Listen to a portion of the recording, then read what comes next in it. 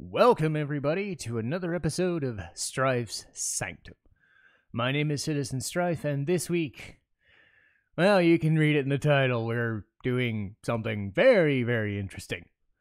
Puella Magi Madoka Magica, more commonly known as Madoka Magica, and this is a show that I cannot do without spoiling it, so you've been warned.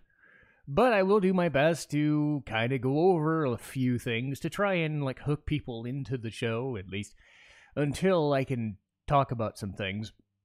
But we'll start as we normally do with characters, and then I will introduce what the show is after. Suffice it to say, without spoiling too much, it's about magical girls and fun and happiness and all that jazz. And destroying ancient evil and bullshit. So people with transformation powers and, young girls and having all that fun.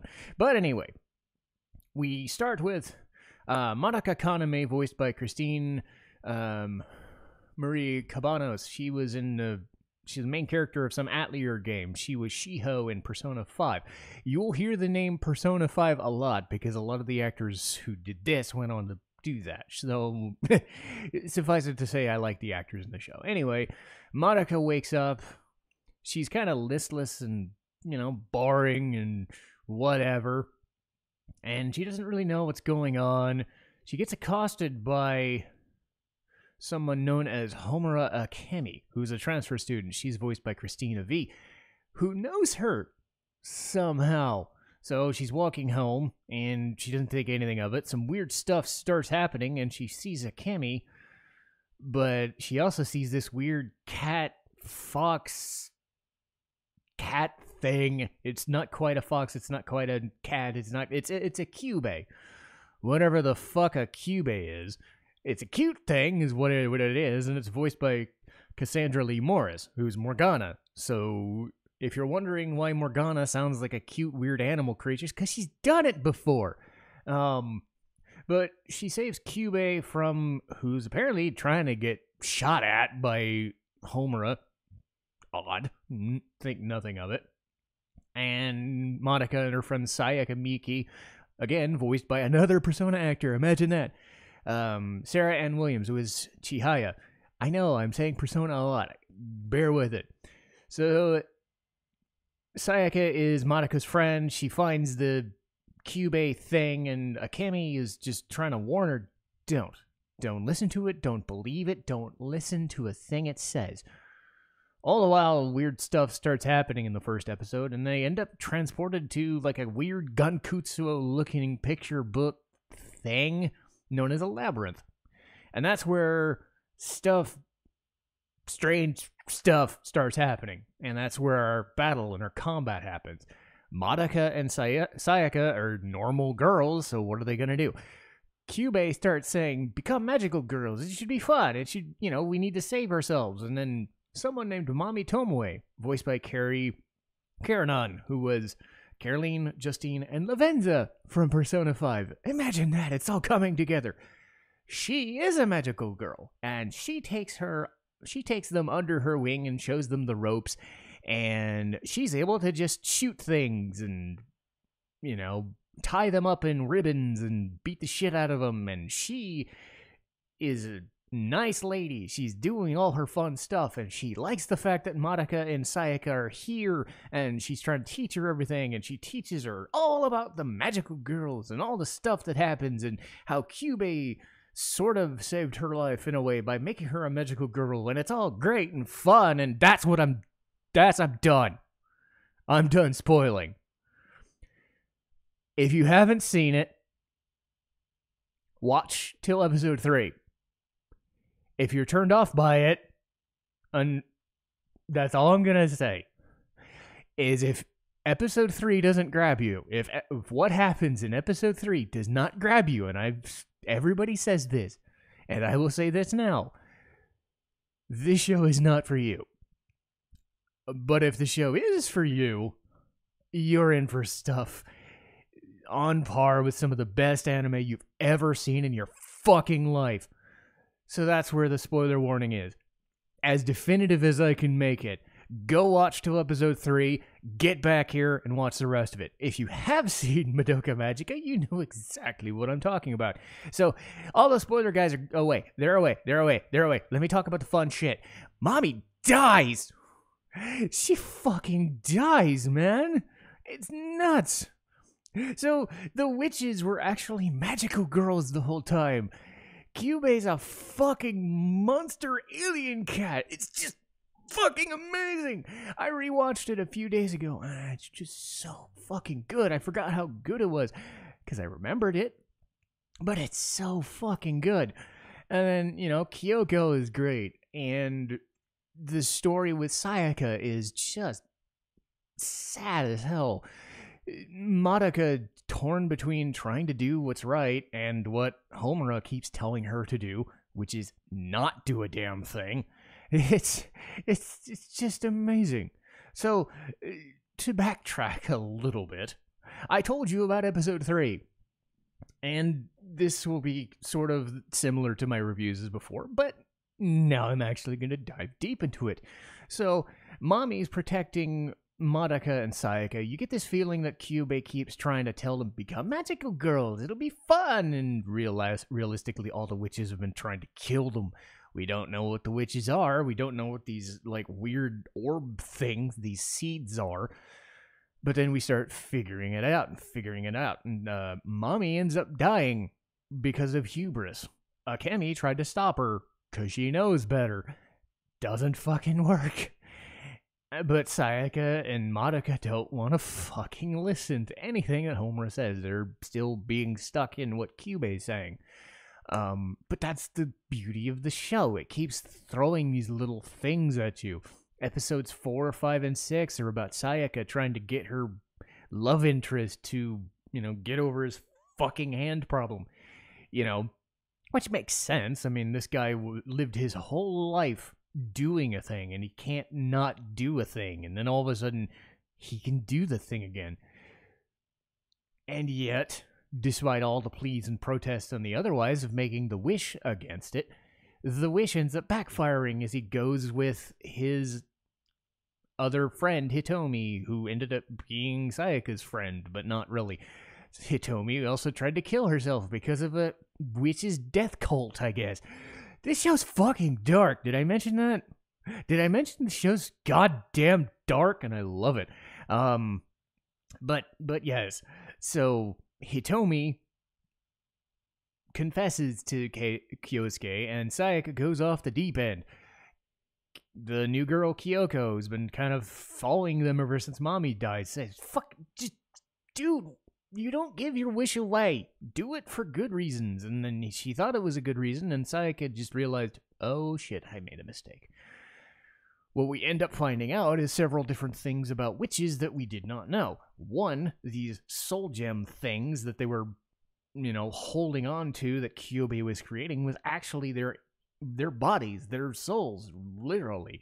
And they can't be apart. Madoka tries to throw it away to stop Sayaka from beating up on Kyoko, and it turns out she basically becomes a dead girl for like a minute. Homura has to just run off and get it.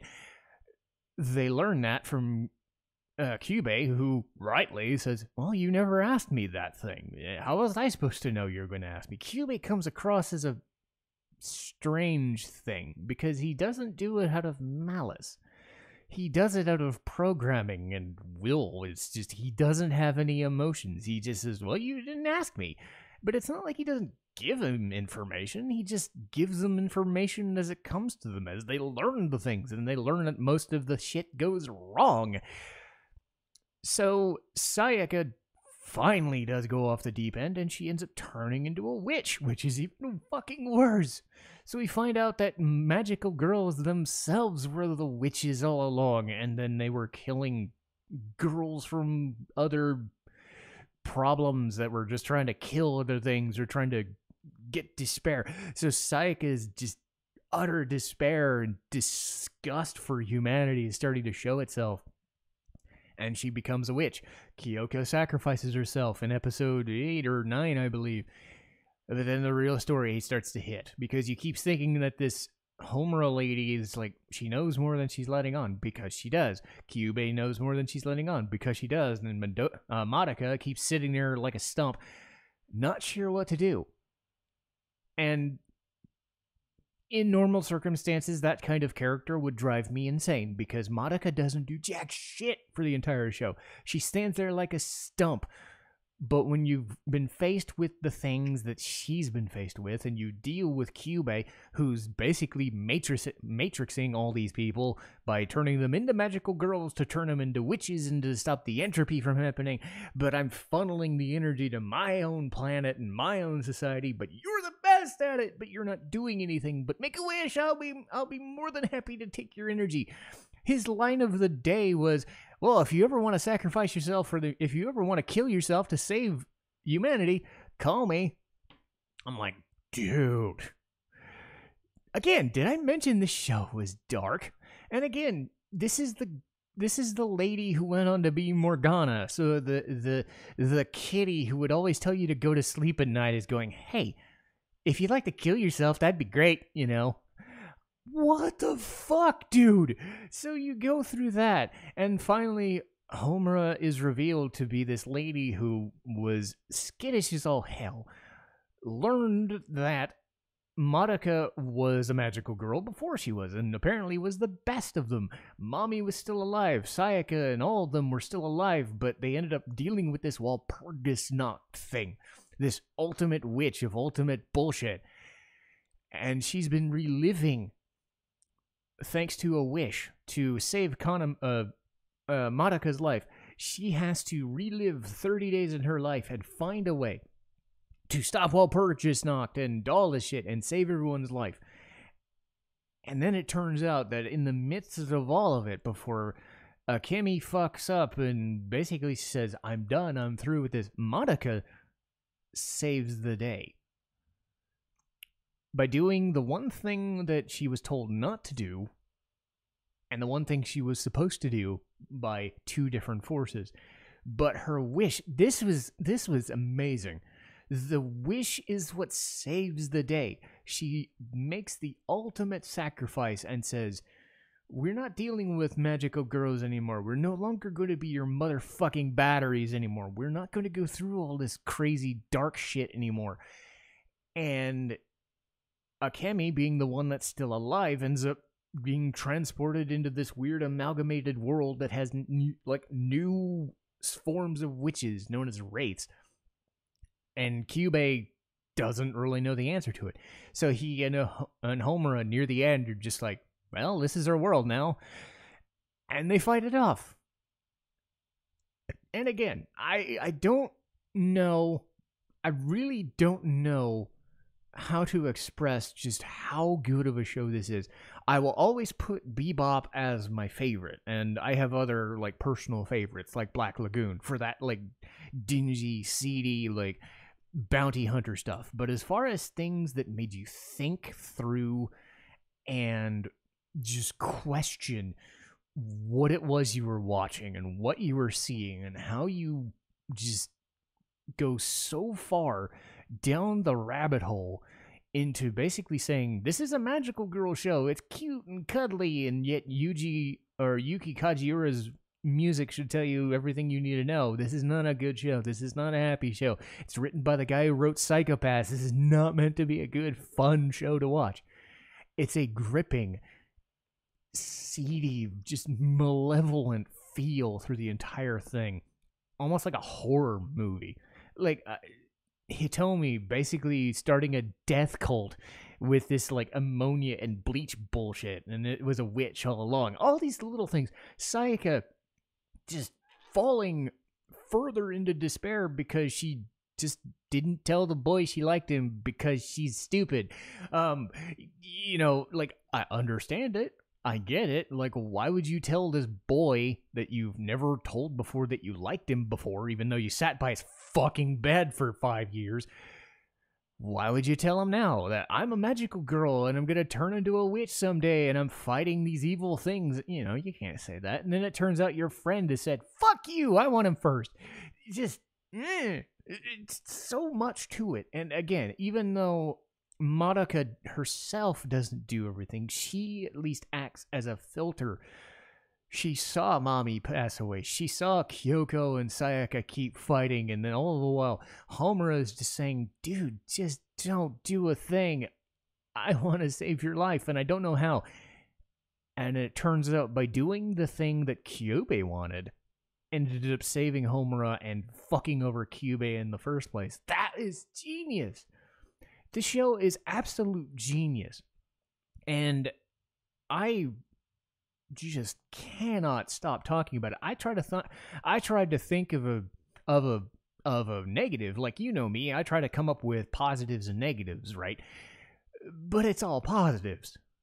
I can't, like, even if you could say, oh, well, the cutesy stuff happens for two, like, that was the point. The point of it was to, because it was still unnerving. The first couple of episodes were still unnerving. You have Akemi trying to shoot the fuck out of Kyubey, like, literally fucking shoot him, and then he reveals that he can just eat his own body and grow a new one, and, like, it's just so disgusting and lovely. Disgusting and lovely. I love the term. That's a perfect way to describe the show. It is disgusting and lovely at the same time. You can hear it in my voice. I'm just bowled over. Because I saw this 4 to 5 years ago. I mean, I knew that it was the thing that it would be. They said, wait 3 episodes, you'll get it. And then when you hear that main theme song, and that main theme song, the ending theme, the Magia theme from Calafina, like, it's just, everything about that is just, this is not the show you think it is. This is a great show, taking all of the elements of all the magical girl shows and the happy-go-lucky and saying, you're gonna be fucking hooked, whether we just wriggle around your brain and just scoop it out, that sort of feeling. It's like, it just takes everything and says, we will crank it to 11, literally, and if you don't like it, well, the show isn't for you. But if you do like it, then we are going to make sure you remember it. And I think that's something that can be said about Madoka Magica, is you will remember this show. It may not be your favorite. It's not mine, but it's certainly up there, especially now that I've rewatched it. But man, it's almost like watching Future Diary that first time. You're just like, I don't know what the fuck I just watched, but I'm never gonna forget it. That sort of thing.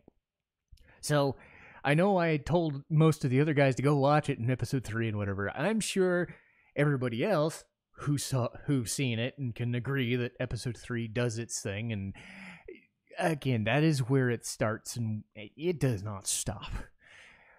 It's the perfect length of a show that doesn't overstay its welcome. It doesn't overuse its themes because it's perfectly paced. Even some of the more cutesy stuff is meant to be there is to counteract all the bad shit that happens to these girls and all of the coldness with which Kyubey acts and just stares at you. He fucking stares at you. And it's just unnerving. The show is unnerving and fantastic, and I love it. And I am really glad I watched it again, and I'm really hopeful that anybody that was not turned off goes to see it, and anybody who has seen it again watches it again. Again, I haven't seen any of the spin-off material, but once you open the floodgates, when you have that sort of show that turns the thing on its dime, and it's just like, we've got a hook. What do the other ones do? And maybe I'll watch the other ones, like Orica Magica and stuff. But once you open that floodgate and that rabbit hole, you can't put the thing out of the, you can't reopen it. But what rewatching it can do is reaffirm just how ballsy it took to just take everything that you thought you knew and what you'd think that these characters would go through and say, nope, we are going to kill all these people off. We are going to make their lives a living hell. And it's something I'm never gonna forget. And I'm so glad I rewatched it. But that'll do it for me. It's probably another short one, but you can hear it in my voice. I'm just so good.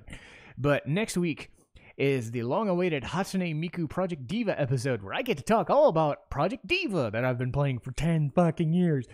And I even had an interview with a producer of her own covers of those songs. I'm like, I went full bore. Hopefully it comes across well when I actually record it.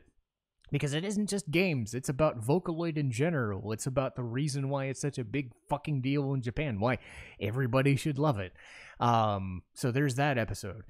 After that, we've got Konosuba, the polar opposite of Madoka Magica, now that I think about it. And then I will go to an anime convention. Yay! I've got my Robotnik suit already, and I just need to go. They're lightening the restrictions up here in Minnesota. Hopefully the mask mandate goes away so I can wear the mustache in full. If not, I'll just have a mustache mask, I guess, and then go from there. But I want to be in the full Robotnik getup if I can. I've posted pictures online, and hopefully it comes to pass that I can don the entire getup. But those are the next 3 weeks. Of course, I've got the rundown after that, and then Chrono Cross. And then we'll go from there. I'm trying to get through my own weird schedule of things, but I'm finally working my way back down to something manageable where I can start streaming again, which would be even better. So, streams, podcasts, YouTube videos. Persona 5 is almost done. Yay! 200 episodes in. Yay! It's almost done. All that shit. So I'm in a happy mood. I am in a good mood. But that'll do it for me. Hopefully you guys enjoyed this episode. If not, like, share, and subscribe. Please tell people you liked it, because I hope I did this show justice in the short time I talked about it. But that'll do it for me. Citizen Strife, signing off.